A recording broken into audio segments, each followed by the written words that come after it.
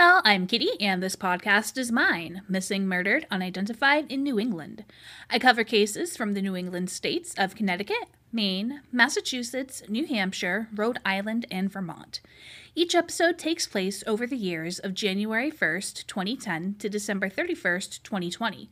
And based on sources, some episodes will be long and others will be short, as these cases don't generally have much information available.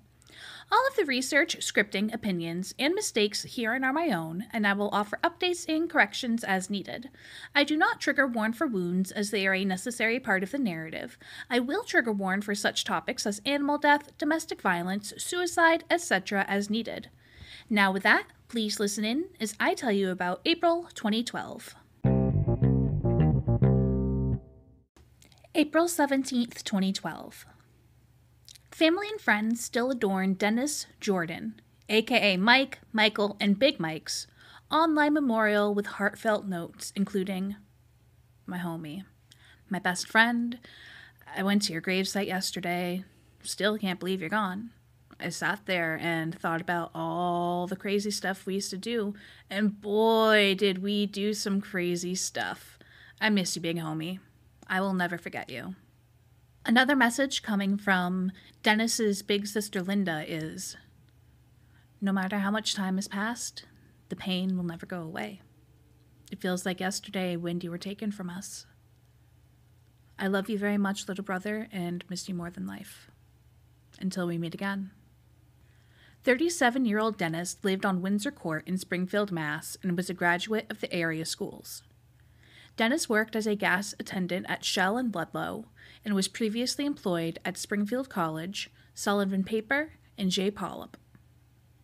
Dennis's parents survived him, as did his sisters Linda and Deborah, his brothers David and Donald, and his own children, Dennis, Latoya, LaLasia, and Trey, as well as his grandson Jordan. An unknown person shot Dennis in the head outside of the apartment buildings in the Old Hill neighborhood of Springfield, Massachusetts, on April 17th, 2012. Police say this is not a gang-related murder, though it could be drug-related, but only due to the high drug activity in the area. Police were called to the rear of 528 Union Street, a 4-story building at the corner of Union and Orleans, at 11:15 p.m. Dennis's brother, David, heard about the shooting and went to the scene, only to see his brother, quote, "laying down, not moving. He was just laying there. There were a lot of police there, and I couldn't believe it." Dennis was friendly and well-liked, and was always cracking jokes and always smiling and helping people out, and is now buried in Oak Hill Cemetery in Springfield, Mass. Please call 1-413-787-6355. April 18th, 2012. Damitri Jones was shot outside the Price Rite at 871 River Street, Hyde Park, Mass. on April 18th, 2012. This 20-year-old was slain by someone who likely got away in a white Suburban spotted driving down River Street into Hyde Park. Please call 1-413-787-6355. April 19th, 2012. Caleigh, your smile could light up a room, and your personality could make everyone laugh. Anthony Harrison recalls of his daughter Caleigh.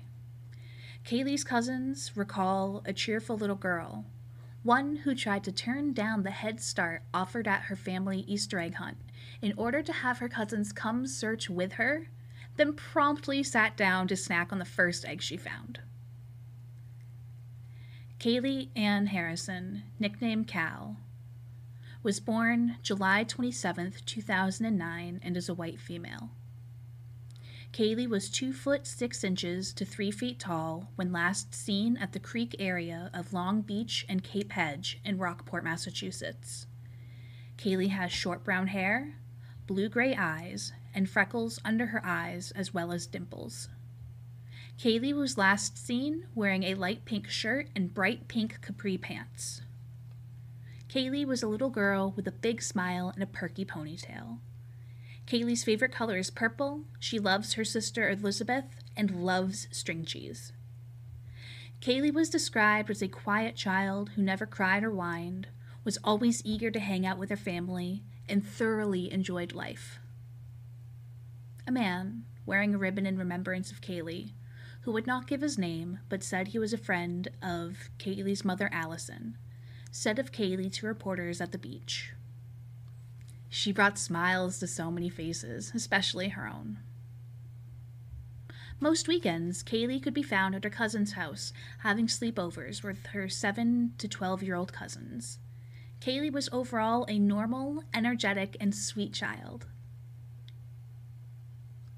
The day was gray and storm-tossed when 2-year, 9-month-old Caleigh went to the beach with her mom Allison, her 4-year-old sister Elizabeth, and her grandparents' dog Lucas on April 19th, 2012. The family played with the dog with a ball for a while, ran up and down the beach, and had an overall delightful day. Shortly after high tide, around 1 to 2 p.m., Allison tossed or kicked the ball too far and went to retrieve it. Anyways, Allison got the girls situated next to the wall on the sparsely populated beach. This was a wall near a deceivingly ripping tidal stream, and it should be noted the girls were not left to play on the bridge over Saratoga Creek itself. Caleigh was last seen with Elizabeth getting ready to build a sandcastle and playing near a rock wall at the estuary where water emptied out into the sea. While Allison was gone for maybe 1 to 2 minutes and checked in on the girls as she hurried to get the ball, when she turned around the last time, only Elizabeth could be seen raising her arms and saying Caleigh's gone. Caleigh had been playing by the swollen creek when the tide was going out. The water flowed into the salt marsh and the beach dropped sharply. The beach the small family was at was known for its deep waters and strong currents, and the day Caleigh went missing, the undertow was strong and the current was going out. According to her Uncle David, Caleigh didn't really like water and was actually known for her dislike of water. Allison didn't immediately panic or call the police because she didn't think that Caleigh could really be gone, being quoted as saying, "If she fell in the spot where they were, she would not have been instantly swept out to sea. It's a little creek, little estuary that kids play in, and the footbridge had a fence." Allison grabbed Elizabeth and ran around the beach looking for Caleigh.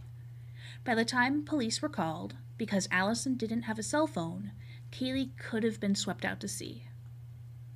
Land and sea searches occurred, though Caleigh has never been found. The sea searches had to be called off due to extreme weather conditions, including rough waters and high winds that were experienced during the 3 days following Caleigh's disappearance. The waves were between 10 to 12 feet high. Searches went up to 220 miles offshore and were stopped after 1 week after no success and inclement weather. There were no signs of Caleigh via divers, sonar, dogs, helicopters, boats, or boots-on-the-ground searches. About 3 weeks after Caleigh vanished, a skin-like material washed ashore near where Caleigh was last seen. Allison was called under scrutiny for what many call a preventable mistake, as Caleigh's disappearance is considered a suspected accident, though the possibility of abduction was briefly considered. Caleigh's parents concede that abduction is very, very unlikely, but it is the only way to have hope. Sources discuss a cigarette-smoking man who might have possibly taken Caleigh, according to a vague description little Elizabeth mentioned, though when pressed for more details, the story began to fall apart as Elizabeth didn't want to talk about the situation anymore to either her parents or psychologists, and then Elizabeth stopped talking about the man altogether. Anthony remained a huge proponent of the abduction theory for a long time and stuck by Elizabeth's description of the man who allegedly took Caleigh. Though other accounts say that the details of the man only got stronger the more Elizabeth told the story, and had the man ultimately described as a mean, heavy-set man with facial hair balding at the top and hair at both sides, smoking a cigarette, wearing black shorts, though no sketch of the individual had been created. Elizabeth has since said she doesn't recall the day Caleigh disappeared. Some credence to the abduction theory is that 2 weeks prior to Caleigh's disappearance, a man at the grocery store was so inappropriate and creepy, Allison took the girls and ran out of the store, leaving her cart behind. Several pedophiles also lived in the area that Caleigh vanished from at the time. Authorities never considered this tragedy to be an abduction and therefore didn't put out an Amber Alert. Family members think a new Amber Alert code should be created for cases like this, where there aren't any details about the kidnapper or situation other than the missing child's description. As it stands, there are criteria that have to be met for a missing child to be reported missing via an Amber Alert. Several beach witnesses were interviewed, though nothing panned out. No strange vehicles or people were spotted in the area either. One of the men that was interviewed, Dennis O., said, quote, "I didn't want to find anything because I knew she'd be dead. The ocean is really rough out there." Rumors as to what happened to Caleigh have ranged from an accidental drowning, which it likely was, to kidnapping, to the parents purposefully harming Caleigh or playing part in her disappearance. Authorities of numerous varieties think Caleigh fell into the water and perished, and that no foul play resulted in her disappearance. Caleigh's parents went on to the television show Nancy Grace in hopes of raising awareness of Caleigh, and on the show, her parents had to defend the DCF, the Massachusetts Department of Children and Families, and their investigation amid neglect allegations. These allegations were not fruitful in their findings, and no charges of any sort were levied against anyone in this tragedy. This investigation came about the concern that Allison wasn't in the right frame of mind, citing a nonchalant attitude since Caleigh's disappearance, and Anthony was okay with the scrutiny as he wanted to make sure all was being done for his daughter Elizabeth during the time of grieving, confusion, and sadness. Authorities used a 35-pound buoy, roughly the size of Caleigh, and reenacted the scenarios that could have manifested in the 1 to 2 minutes Allison was gone.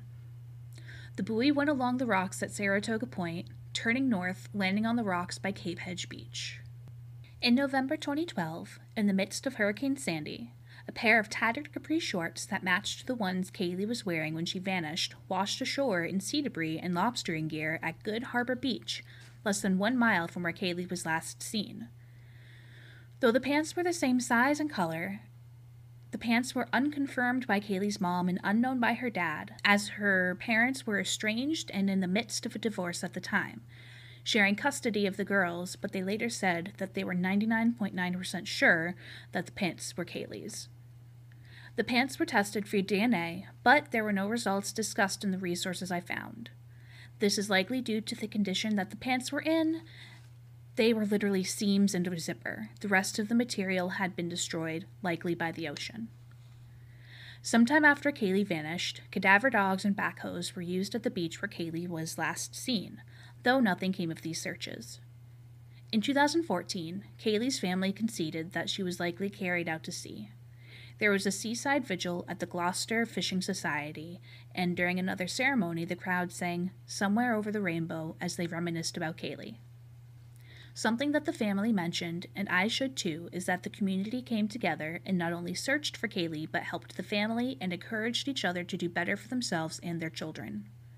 In honor of Caleigh, her parents have set up and attended numerous causes in her honor, including a co-sponsored Children's ID Kit Building Day with the family of slain teenager Molly Bish. These kits included fingerprints, pictures, and physical descriptions. Caleigh's dislike of water, her likely demise, and her memorial all came into one culmination of a law called Caleigh's Law that her parents worked with Senator Tarr to put into place. Caleigh's Law would have mandated a color-coded safety warning system for the publicly funded beaches like the one Caleigh vanished from. New Hampshire has a system like this in place. This bill ultimately succeeded in the Senate before being stricken down in the House. Golf tournaments have also raised scholarship money in honor of Caleigh, and Caleigh's family has become a beacon of hope for others as they have committed themselves to water safety and beach safety. If you have any information about the whereabouts of missing Caleigh Anne Harrison, please call 1-978-546-1212. April 19th, 2012. I was impressed by Sesh's knowledge, determination, and willingness. Seshadri Kangala Rao, nicknamed Sesh, aka Geek God, was a gentle soul. a 24-year-old grad student attending Boston University's School of Mathematical Finance, part of their School of Management, in a program that only accepts 50 out of 1,000 students. Before coming to America to study, Sesh came from Odisha, India, and studied grades 9 to 10 at Jaipur Town, as well as did coursework at Stuart Science College, earned his B.Tech from National Institute of Technology, and worked as an assistant professor at the Bhubaneswar, and was residing on Allston Street in Brighton, Mass. On Sesh's first day in America, he made it very clear he was excited about trying the variety of food offered, and spent a good portion of his first day trying different American foods. Sesh was a computer programmer on the side and had a love for the game Counter-Strike, and was admired and respected by classmates. Sesh was one of the nicest people, who was very kind, always smiling and talking with fellow students. Sesh was here for an 18-month course with 4 months left, and 3 months paid internship with Fidelity waiting for him. This was Sesh's first and only foray with America. On April 19th, 2012, at 2:17 a.m., Sesh was on his way to his classmate's house to assist her with homework, as Sesh was a brilliant mind and great potential, and a wonderful colleague and friend, an exceptional person known for his kindness. This same classmate was with Sesh 2 weeks earlier, when they were mugged at Ringer Park, where several men hit and kicked Sesh when he refused to give them anything. His friend produced $10 in $5 bills and gave them a laptop. Once the group realized police were on their way, they escaped towards Jackson Man K-8 school. Sesh received bruises and minor cuts to his face and hands and declined medical treatment. This information was provided by emails between the unnamed classmate and Sesh's father.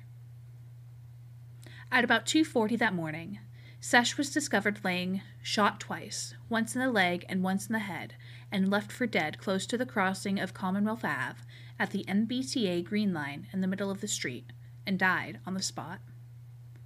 Sesh was 500 feet from his apartment at the corner of Allston and Glenville Ave at 139 Allston Street. Sesh is survived by his parents and his younger brother. He was my classmate. He was a really good person. May his soul rest in peace. He is an absolute connoisseur when it comes to gadgets, be it computers, phones, and he has a legacy of exceptional knowledge in that field. He is an avid gamer, aims high, plans big, and puts in matching efforts to achieve something if he really wants it. Altogether, a kind-hearted, adorable friend, there for you when you need it the most, says Saruba. Another friend, the Latendu, recalled a computer whiz who always had time to share his knowledge and also enjoyed badminton and swimming. I will always cherish the moments I spent with him, especially those in Calcutta during the summer training, where I had to jump from a running train because of him. I will miss all his highly technical explanations of extremely non-technical things. Nobody had a negative thing to say about Sesh, and nobody seemed to have trouble with him either. Sesh's roommates were told of Sesh's killing at 8:15 a.m., and Sesh's family only notified Friday afternoon. Less than 12 hours after someone senselessly killed Sesh, all that remained at the crime scene was a small piece of crime scene tape blowing in the breeze. The following Saturday afternoon, after Sesh was murdered, several police officers were seen entering the apartment in the pale blue 3-story house where Sesh lived. They left a short time later with one officer carrying a large brown paper bag. In the aftermath of the murder of Sesh, students came together. Some thought it was, quote, a relief to see BU taking such initiative. This memorial is something I had hoped for since the tragic incident. In such a trying semester for those of us within the BU community, this senseless death should serve as a catalyst for us to reassess our values and goals during our short time here at university. Thank you, BU. This means a lot. According to another source, mysterious, isolated, Those are typical code words used in pathetic attempts to cover up racially motivated murders of whites and Asians, words which inadvertently emphasize the killing's racist character. The only word missing was, quote, random. These derisive and to-the-point words succinctly described the murder of Sesh. Mohan Nanapaneni, Executive Vice President of the Telugu Association of North America, a national nonprofit based in Texas that helped to return Sesh's body to India, said he sympathized with Sesh's father, Kangala Sudhakar Rao, but disagreed with his criticism of Boston police. He said that some of the father's previous theories about his son's death had not panned out. No arrests have been made, though a 2012 article has stated Sesh's father gave police information he believed to be valuable to the investigation. According to one source, Sesh's dad is quoted as saying Sesh was, quote, dragged out of his room by fellow students that fateful night and shot. He added Sesh's death was a hate crime. Police were provided with several good leads, but none of those leads resulted in arrest or conviction. The gun that was used to kill Sesh was the same gun used to shoot a 4-year-old and killed another person, and was still on the streets as of 2014. On April 29, 2012, a candlelight vigil was held in Sesh's memory by the student body and the various organizations Sesh was part of, including the Indian Association of Greater Boston, Boston University Indian Grad Student Association, Boston University India Club, Saheli, and several other organizations. Sesh's body was returned to India with the help of the Telugu Association of North America, and the service for Sesh was likely at the Jagannath Temple, a Hindu temple in the holy city of Puri in the state of Orissa. Please call 1-800-494-TIPS, 1-617-343-4470 with any information. April 30th, 2012. Yarli Padilla, aka Azucena Padilla, has black hair and brown eyes with a possible scar above one of her eyes. Yarli is about 5 foot 5 inches and roughly 180 pounds. Yarli went missing at the age of 20 and will be 31 this year. Yarli is reported missing from Stamford, Connecticut, though she was last known to be crossing into the U.S. via McAllen, Texas, coming from Guatemala. Prior to her disappearance, Yarli was an avid Facebook user, and her last post was of a selfie on April 27, 2012. Yarli was born in Guatemala and was trying to make it to America. Please call 1-203-977-4921 with any information.